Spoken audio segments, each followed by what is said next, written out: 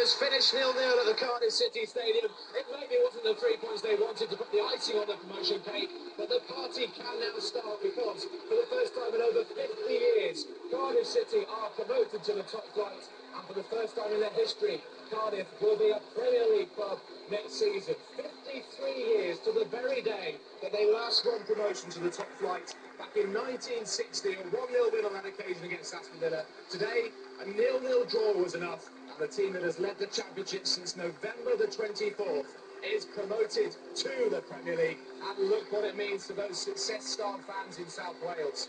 They are up 3 times in the last 3 years. They've fallen short in the playoffs. This time, no playoffs necessary. They are up automatically.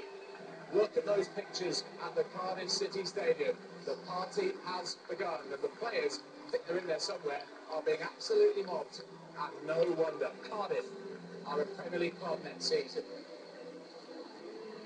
0-0 it finishes. A point was good enough to send them up, and with Watford heading forward, Watford have lost, Hull have lost as well. So all in all, a great night for Cardiff as they look to secure the title too. Cardiff are up, but at the other end of the table,